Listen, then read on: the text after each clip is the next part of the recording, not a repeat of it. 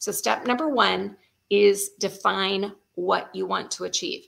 This is not a big, hairy, audacious goal. This isn't your 5-year plan or your long-term dream for your business. This is going back to, what are you wanting to do with your business? And then asking yourself the questions to back up to say, okay, what are the most important things that I need to be focusing on right now? Do you have, we'll just give you a few. It's like, do you have your clear offer? Is there a natural progression in your offers? Do you have a way to market your offers? And I'm not saying posting random content on social. That is not a marketing plan. Do you have a multi-channel strategy? Is it social and email?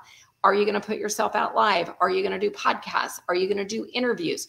But that becomes part of that.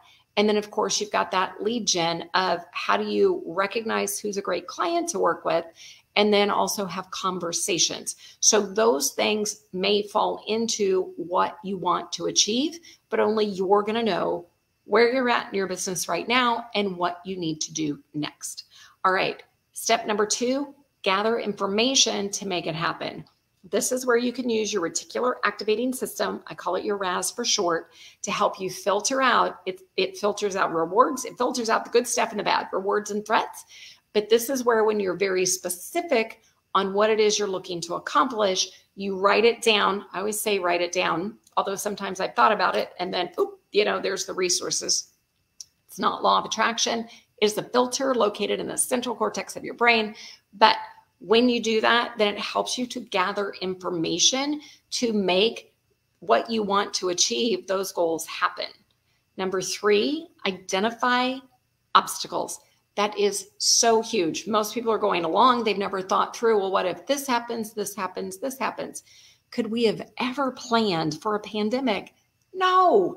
I remember a conversation with my friend Jennifer, and this was in March when everything started to happen. We thought, for sure, this thing will be done in 3 or 4 months.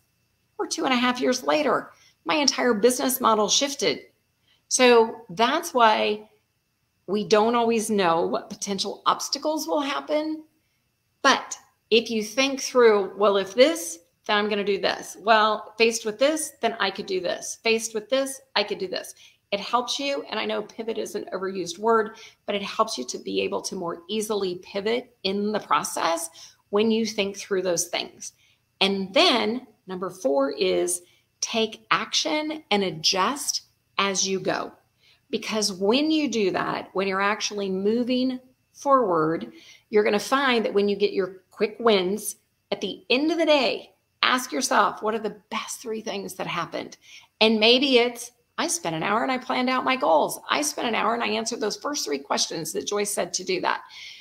But when you start to take action, then what you're going to find is, every time you get a quick win and you acknowledge it, it creates a dopamine response in your brain. It's that feel-good chemical. And they're like, all right, that was easy enough. What's the next thing I can do? What's the next thing I can do? What's the next thing that I can do?